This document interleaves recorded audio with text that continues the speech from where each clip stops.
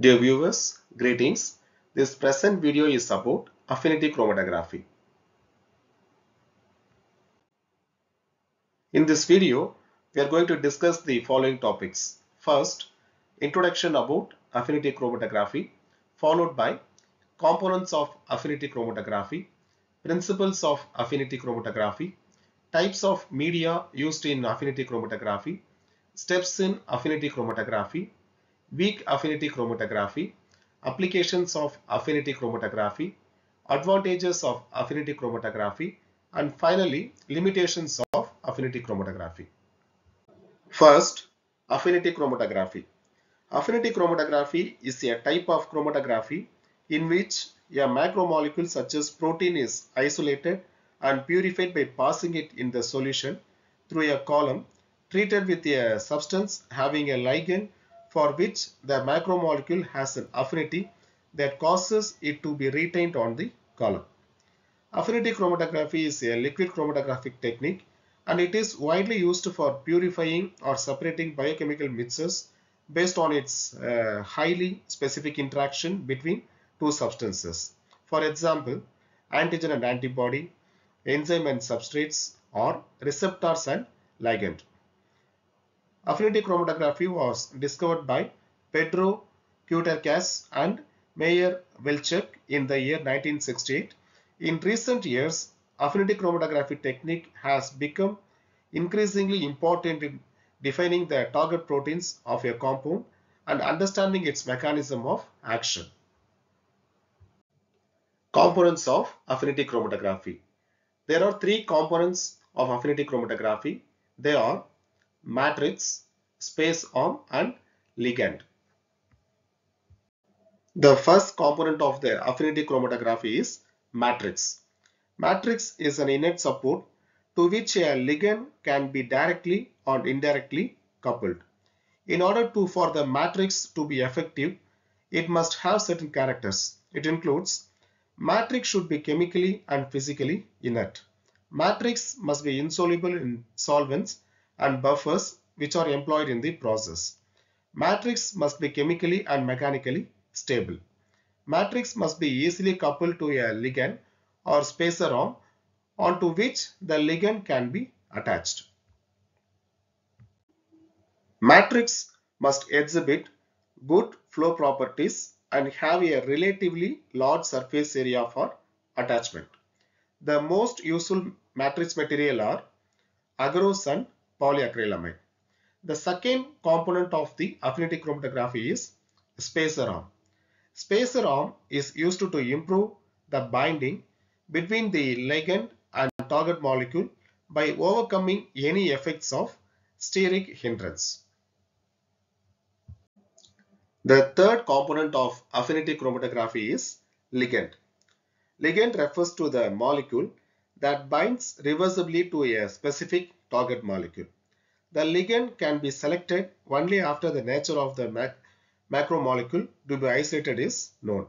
When a hormone receptor protein is to be purified by affinity chromatography, the hormone itself is an ideal candidate for the ligand.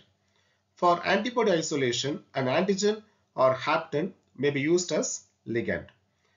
If an enzyme is to be purified, a substrate analog, inhibitor, cofactor, or effector may be used as the immobilized ligand.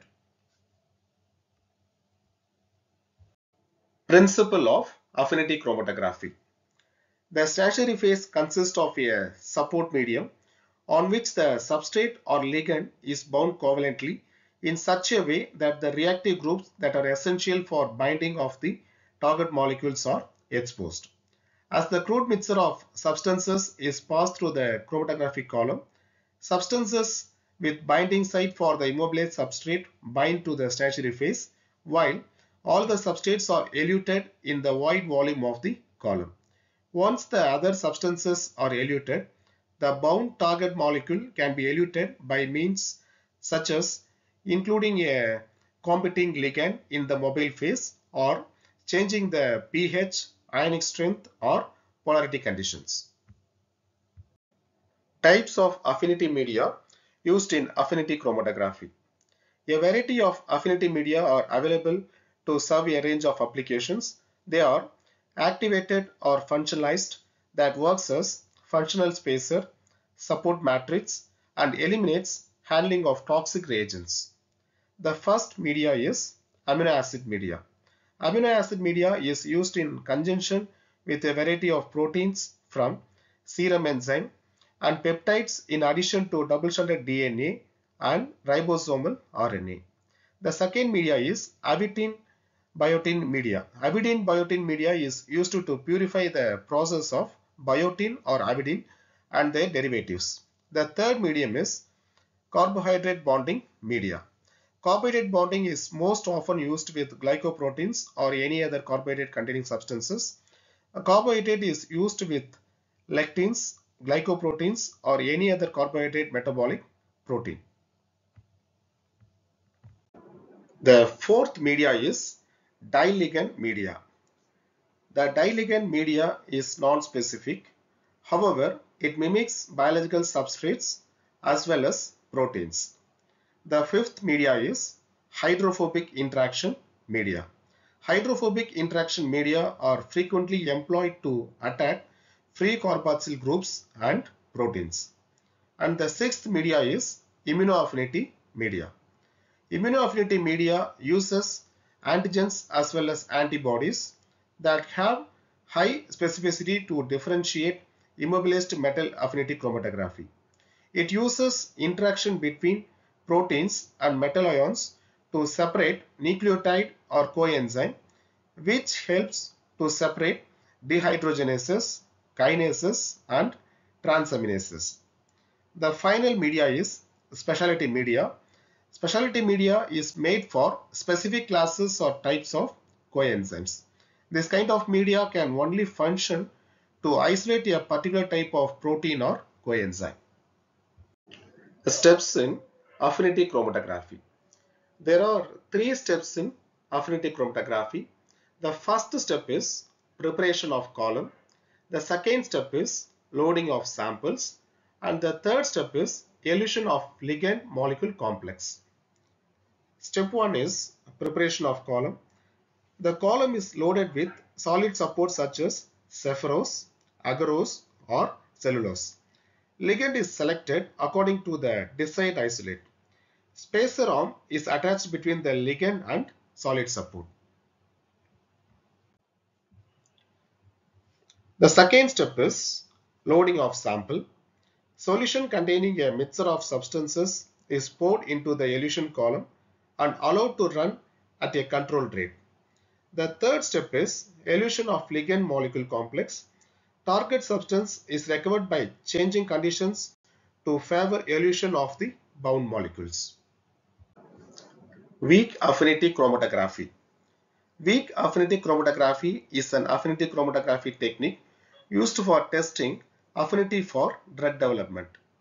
Weak affinity chromatography is an affinity-based technique for liquid chromatography which separates chemical compounds according to their weak affinities with the immobilized object. The greater affinity a compound has with the target, the longer it will remain within the separator, and this is measured as a longer retention time. The measurement of affinity and rank of affinity are accomplished by processing the retention times of the compounds being studied. Affinity chromatography is a part of a wider set of chemoproteomics techniques for the purpose of identifying drug targets. The weak affinity chromatography has been demonstrated against various protein targets including proteases, chaperones, kinases, along with protein-protein interaction specific targets. Weak affinity chromatography has been proven to be more efficient than traditional methods for screening, which is based on the fragments. Applications of affinity chromatography. Affinity chromatography is used to isolate and purify all biological macromolecules.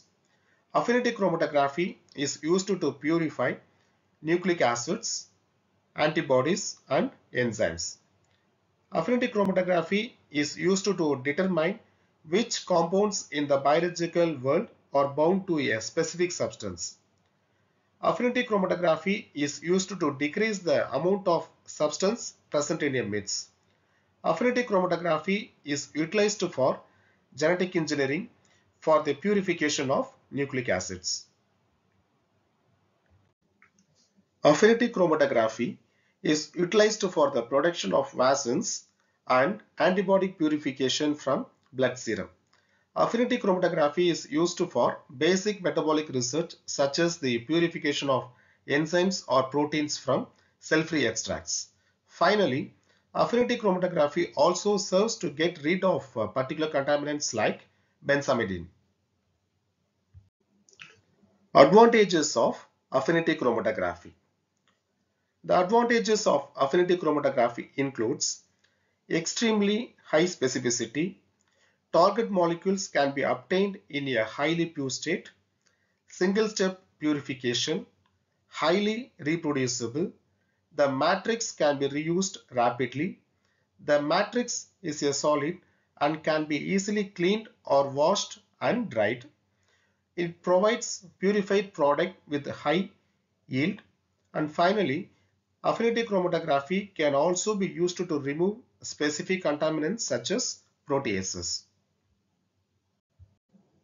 The limitations of affinity chromatography are time-consuming method, more amount of solvents are required which may be expensive, intense labor, non-specific absorption cannot be totally eliminated, it can only be minimized, limited availability and high cost of immobilized ligands, and finally, proteins get denatured if required pH is not adjusted.